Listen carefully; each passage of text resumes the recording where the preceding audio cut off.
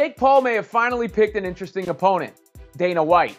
And right now they are fighting in Paul's chosen arena, social media. If you're like me, you made some money betting Francis Ngannou to beat Cyril Gane at UFC 270. But do you know who didn't make enough money? Francis Ngannou. The heavyweight champ pulled in a $600,000 purse.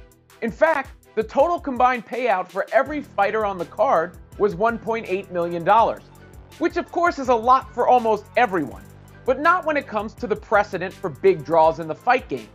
For comparison, Tyson Fury made $30 million alone to fight Deontay Wilder, who made $20 million himself. Something I probably wouldn't have known about if Paul hadn't continuously pointed out the relative lack of pay by the UFC.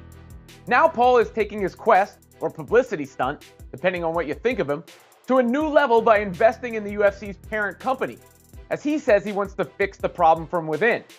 I'm nearly certain Dana would argue his business model isn't broken, and his league's popularity, plus his bank account, would probably back that up.